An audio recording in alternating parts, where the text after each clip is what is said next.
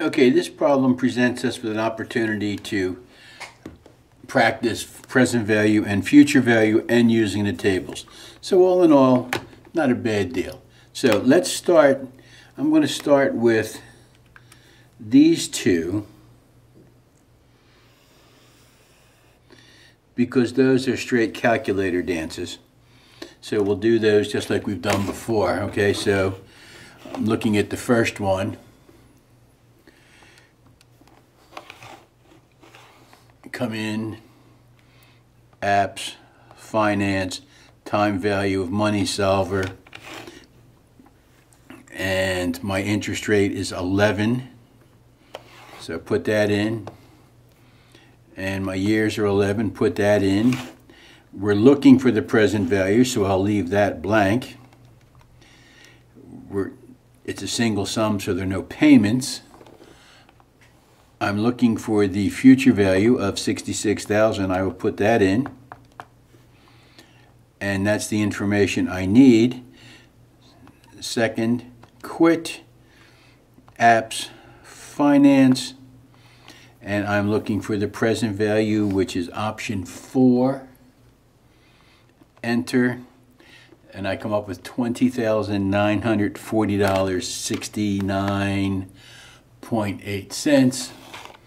So, $20,941 is the present value of $66,000 if I can get 11% for 11 years.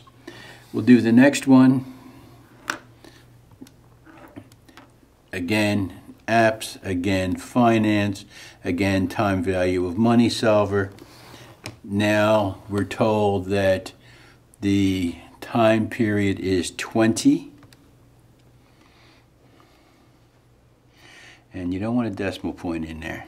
So time period is 20. The interest rate we can get for this is 6. And in this case, we know the present value, 24,321. Again, it's a single sum, so we're not making any payments. We need to get rid of the future value. That's what we're looking for, so that's the information. So, second function, quit, apps, finance, and now we're going to future value, so that's option 6. And we're given the number of 78,074 cents. 78,074 cents will give us that answer. So we did those two. They're kind of the easy ones. The next ones we have to figure out what happened. So let's take a look at this one, okay? We'll set this one up algebraically. $44,421 times the future value factor at I we're not sure of, question mark, for 15 years equals 80,000. So what we need to do is we need to solve for this. We have to figure out what that is. So we'll just do that, and it's really pretty straightforward algebra. 44,421 divided by 80,000 gives us 0.55526. So that's the factor. So we need to figure out what we're doing here.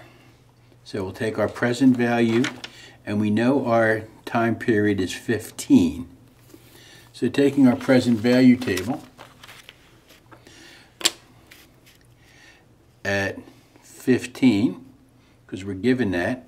We come look for 55526. We find it right here. Let me zoom in so you can see it. 55526 right here. And that's in the 4% column. So our interest rate in this one had to be 4%. Now let's take a look at the next one. We're going to do the same thing for all three of these basically. We're going to find the factor, and then we're going to go back and look on the table to see what it was.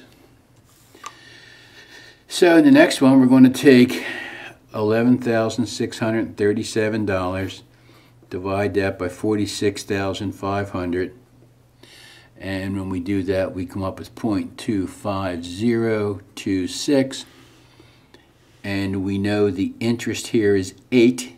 So we're going to look down the 8 column, the interest column. We're going to look down the 8 column until we come to 25026, which is right there. And then come across, and it's going to tell us 18 years. So approximately 18 years is the missing variable.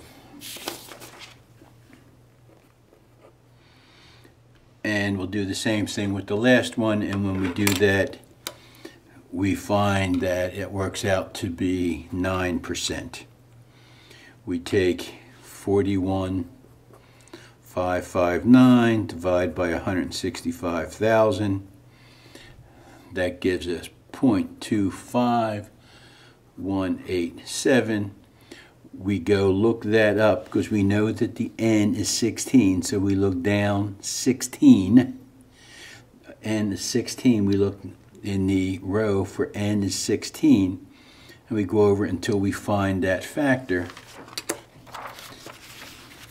So we're going here at n is 16, and we go across until we find our factor, 25187, and we look up to the top, and we see that that's 9%. So, good chance for you to use both tables and the calculator to strut your stuff with regard to present value and future value.